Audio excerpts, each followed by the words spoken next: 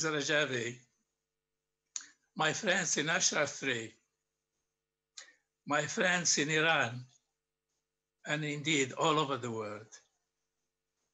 Today, the truth, the rule of law, justice has prevailed over impunity.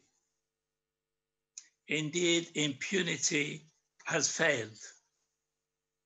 And through this verdict, it's not only Asadullah Azadi who has been convicted, it's the whole regime.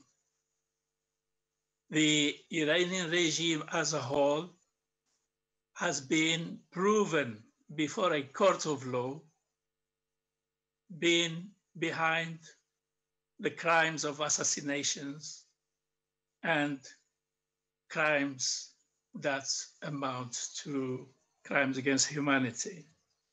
So I take this opportunity to join my voice to the previous speakers to call on the EU and its member states to start a new type of relationship with this regime.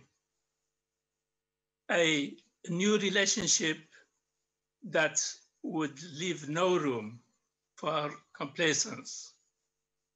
A new relationship that would hold all criminals accountable for their acts.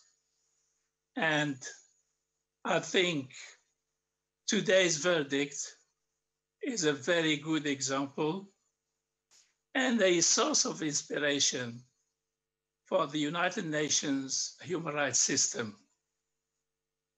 Let's keep in mind that the 1988 massacre of the political prisoners is still to be accounted for. And I'm sure, again, regarding this issue of 1988 massacre, justice will prevail again.